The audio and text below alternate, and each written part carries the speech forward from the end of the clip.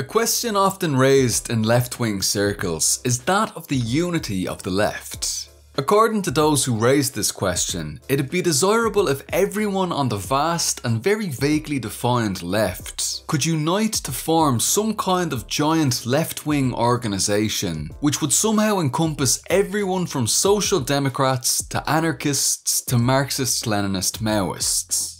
While this kind of left unity certainly comes across as a great slogan, it papers over the very real principled opposition between revolutionaries and reformists on the left. While some who promote this idea are genuinely well-intentioned, such as those who are new to left-wing politics and who don't yet fully understand why there are so many different left-wing ideologies, the slogan of left unity is too often advanced in an attempt to bring revolutionaries under the leadership of reformism.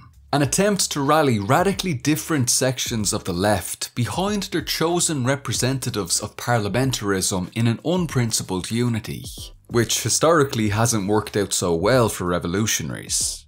But as Lenin points out, the slogan of left unity is a popular one, and therefore revolutionaries must deal with it comprehensively to put to bed any misconceptions of elitism, puritanism, or ivory towers, and outline the true basis for the different forms of unity of revolutionary and progressive forces that exist, rooted firmly in the science of Marxism, rather than bourgeois liberal co-optational approaches.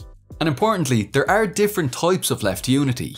Not just the drive for one big tent left-wing organisation, but also single-issue tactical unity, unity in mass organisations of the United Front, and unity within revolutionary parties themselves. As explained by Lenin, what's necessary for the success of the revolution is primarily the unity of Marxists. Marxist unity is based around the unity of revolutionary principles and the formation of a revolutionary party of the new type to lead that struggle. In order to bring about principled unity between the revolutionaries and the broader progressive forces, the Revolutionary Party establishes a united front as the organ of bringing the broad masses into the struggle. Below the unity of the party and the united front, there can also be a tactical unity of broader left-wing forces on single-issue campaigns, such as fighting fascism.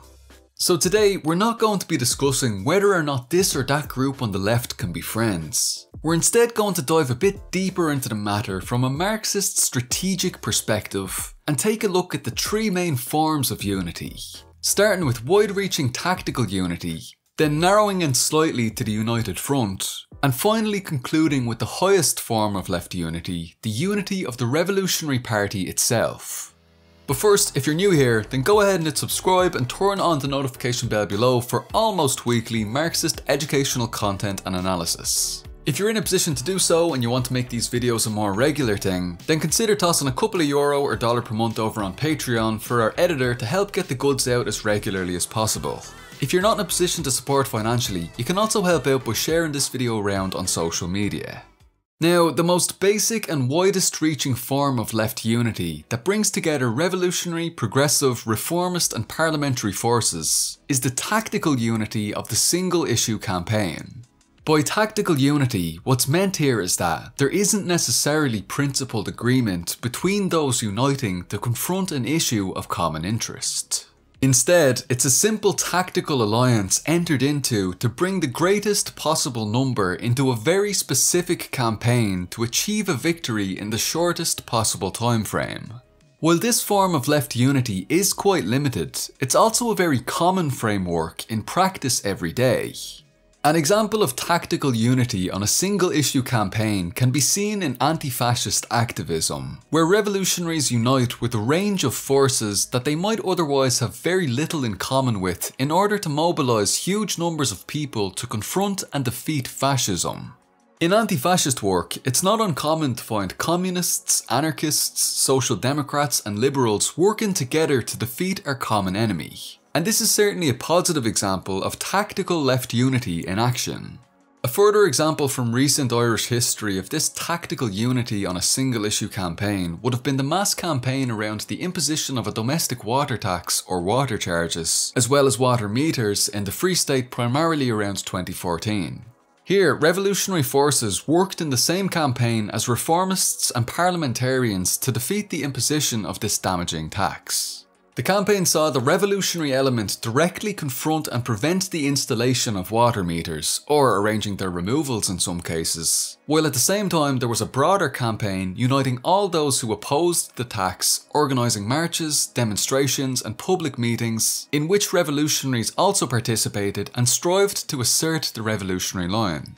Again, a positive example of tactical unity in action on a single issue campaign.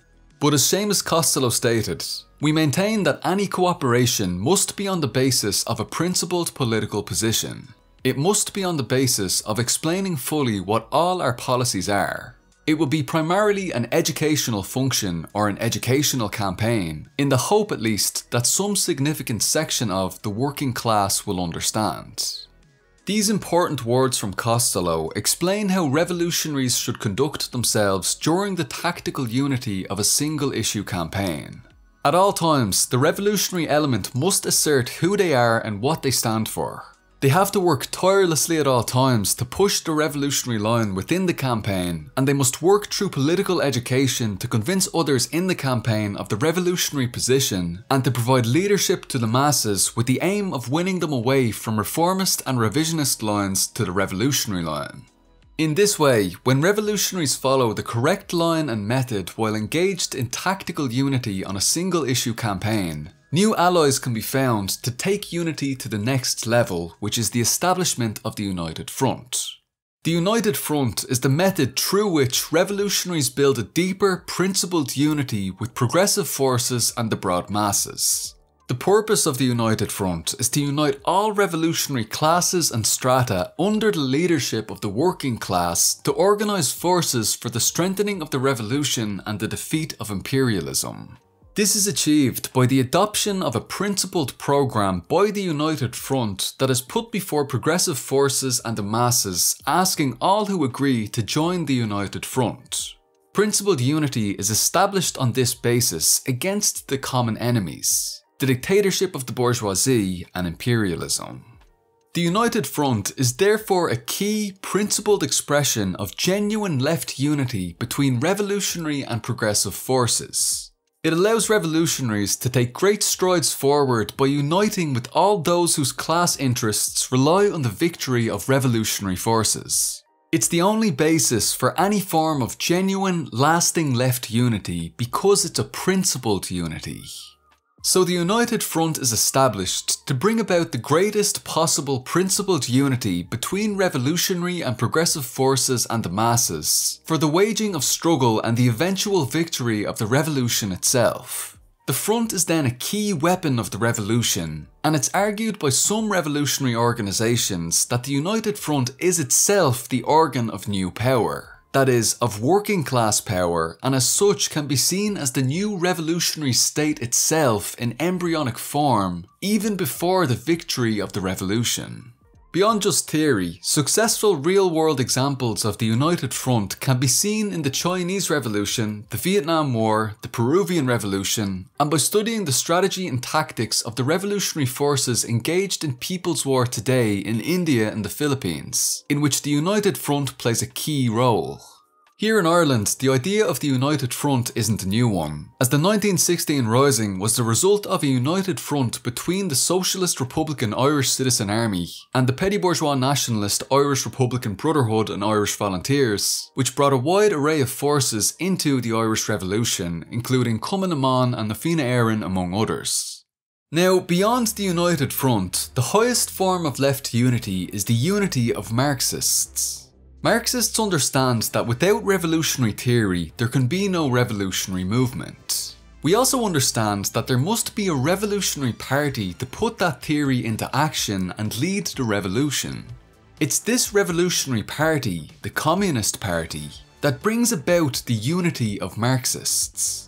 Since the publication of the Communist Manifesto in 1848, revolutionaries have argued that the working class must unite as a class in order to achieve liberation, and in order to do so, they must have their own independent fighting organisations to assert the revolutionary line and organise revolutionary action. This is the basic theory behind the establishment of the Revolutionary Party. This Communist Party is therefore the fighting instrument of the most advanced sections of the working class, and it aims to unite all genuine Marxists within its ranks around an agreed and principled programme for revolution. The Communist Party is also then the highest expression of revolutionary unity, the most principled form of genuine left unity within the revolutionary movement. Lenin developed on Marx and Engels' call for fighting proletarian organisations to the higher understanding that the party must be an organisation of professional revolutionaries, a revolutionary party of the new type. By this he meant that the revolutionary party must be different in nature to the bourgeois parties that have gone before, discarding bourgeois methods of organising, and instead setting about achieving victory in the revolution in a professional, systematic way by leading the progressive forces against the common enemy of capitalist imperialism.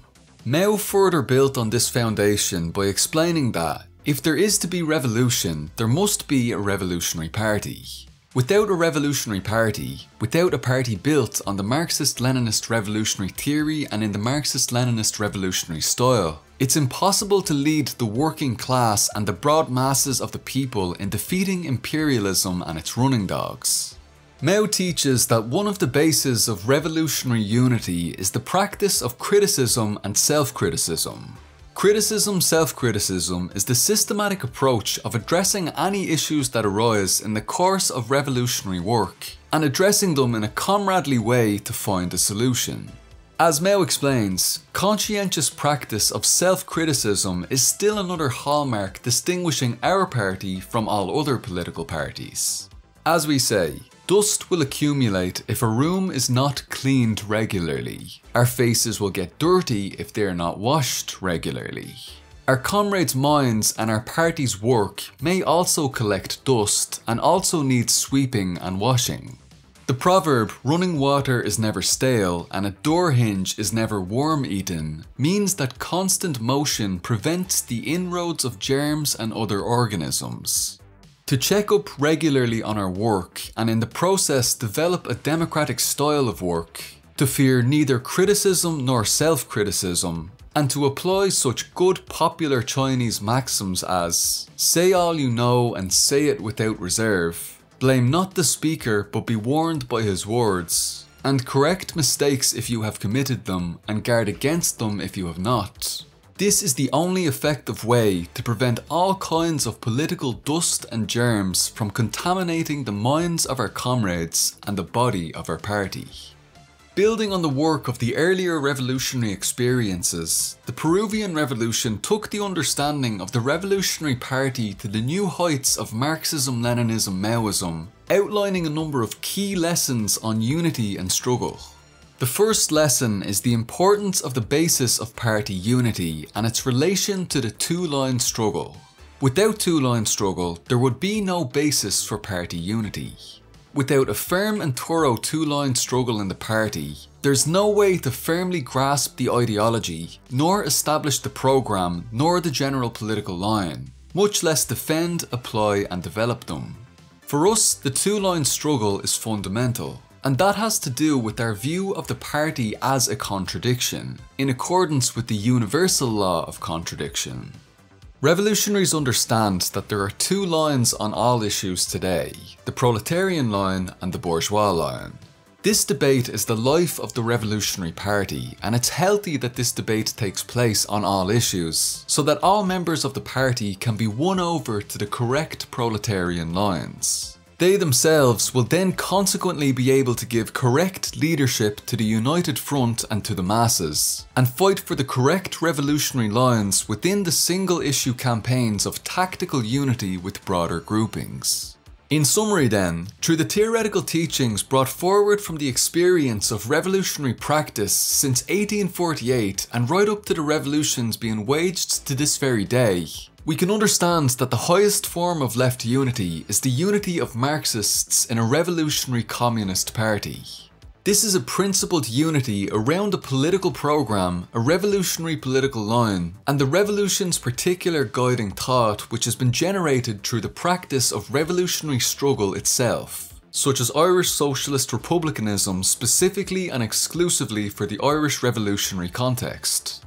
From Marxism, Leninism, Maoism specifically, we also learn the two most important tools that form the basis of party unity, which are 1. Criticism, self-criticism, and 2. Two-line struggle, both of which need to be practiced by all party cadre and not simply just paid lip service to in order to ensure the principled unity of all revolutionaries at all times. So whenever the question of left unity is raised in the future, our immediate response, like Lenin, must be unity for whom and unity to what end. Broad left unity is possible on single issue campaigns without too much complications, so long as the revolutionaries within the campaign strive always to assert the revolutionary line. More principled unity is established through the united front around an agreed revolutionary program uniting all revolutionary and progressive forces and mobilizing the masses into the struggle. And the highest form of left unity is the unity of Marxists into a revolutionary organization of a new type. Namely, the Communist Party with its own particular guiding thought, a political program and a revolutionary line that aims to lead the masses and the revolution. Never accept sloganeering for unprincipled left unity behind parliamentarians' demands. Always fight instead for genuine principled left unity through the united front and the Revolutionary Party for the victory of the revolution. Right, thanks very much for watching this video. Hopefully it's helped some people to consider the topic of left unity from more of a strategic organisational perspective, rather than a can I be friends with X group of people perspective. Thanks especially to the supporters on Patreon who continue to make each of these videos possible with their generous donations. Thank you Blue Collar Red, Julia Affentranger, BJB7, Gato Ansok, Vangelo, Ugopnik, Jacob Jaff, Grimwater, Ryan Hodgson, Soup, Michaela Schmid, Christian Nepales, Alfonso Dingo Torres, Rotgardist, Zakassi, Anglo-Irish Bolshevik, Thomas Rawson Wood, Bobby Block, Jason Schmidt, Mitch Schiller, Saoirse Ní Bhealán, Roja, MLM in Practice, Eric Lindahl, Robert Jarzak, Anastasia, Wonderbad, JT Chapman, Joseph Shepard, Comrade Amara, Welter 99%, Peter Kraus, Hagen Mitchells, Carlos De Luna, 23 Skidoo, Svetin, John Purser, Rodrigo Pichardo, Chairman Bro, and Fáilte Fioca. Cheers everyone, agus slán go fóill.